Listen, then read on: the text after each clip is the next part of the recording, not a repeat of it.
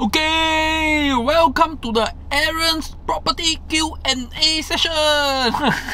Okay, forget about the hand sign now. Okay, so anyway, I started the Q&A again, and I put up the link in my Telegram group. Okay, and if you don't know, we are about to hit 5,000 subscribers on YouTube. So please subscribe lah. You all watch and don't subscribe. 50% of the people watch and don't subscribe.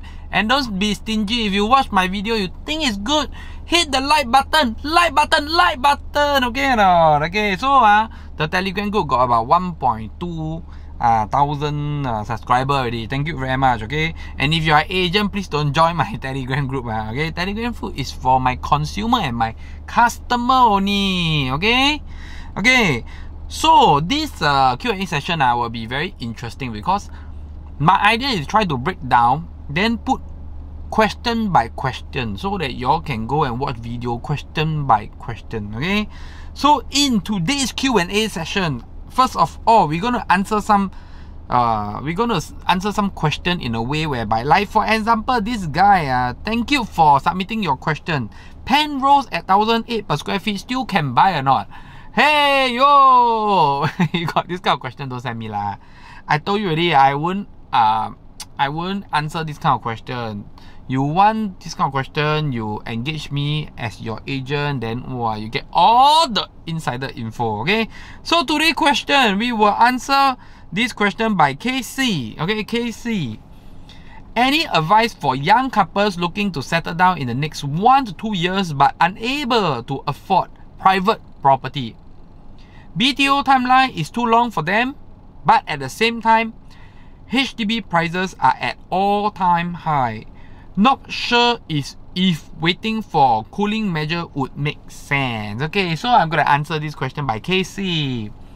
Okay, KC, you don't really need to buy private property, and if you need to be frank in the market now, I will tell you that you can go for a two-bedder, and there's still some good buys around. When I say good buy, means you can earn money and cheap. But like you say, if you cannot afford, how? Okay, so we go back to the question. Sorry.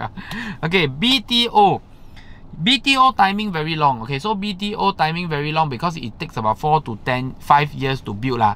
So can I say that if you say BTO timing very long, EC new launch timing also equally long for you? Okay, so let's say all these things all long, and then you say HDB prices is high.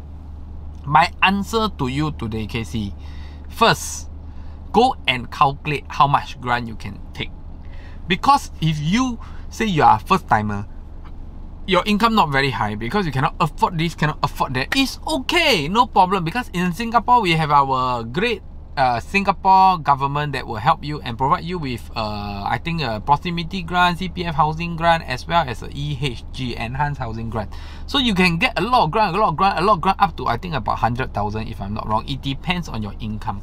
For me, I will find out how much grant I can take first. Okay, because the grant is a privilege and is a good thing. I take first, I go and buy resale HDB. Even if in any way the resale HDB drop price in the next few years, the price drop is drop on the grant that the government give me. It's not drop on my own money. That's how I see it lah. That's how I see it. When I say buy, first of all, I will answer this question in a very clear way. Do you need to buy? Need, not want. Because if you say I can wait, then of course you don't have the need to buy. You know, you can wait. Everybody say you can wait. The thing is, my answer to you is, those people that can wait is, you can wait how long? Correct or not? What if wait, then the price up, you wait never come down, and by the time you cannot wait, you need the price drop. Okay, so this one nobody can answer because nobody knows when is the next cooling measure, and nobody knows whether there is a cooling measure, and nobody knows when the price will turn, or whether the price will turn, or the price will stay stable. So my question again is very simple. When the price is going up now in the market, is there HDB resale that is very affordable? My answer is yes.